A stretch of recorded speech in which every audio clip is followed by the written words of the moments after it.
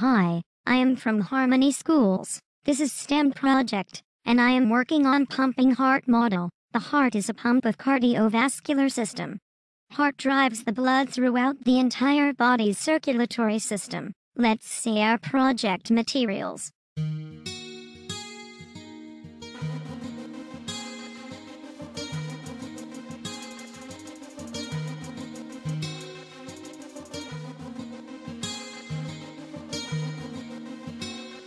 Okay, you have look at the materials.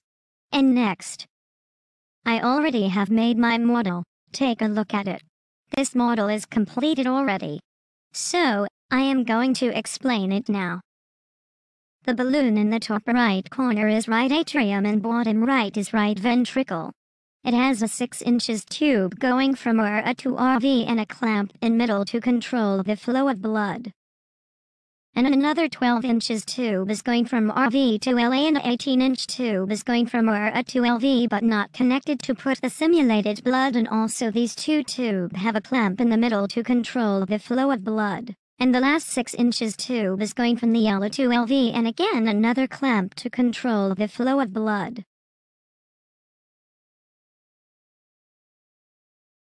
Okay, I am done explaining the model. Now then let's talk about how blood comes to you and goes to your whole body.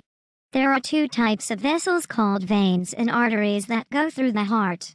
Veins carry blood to the heart and arteries transport the blood to each and every cells. And that's how the heart works. Hope you enjoy.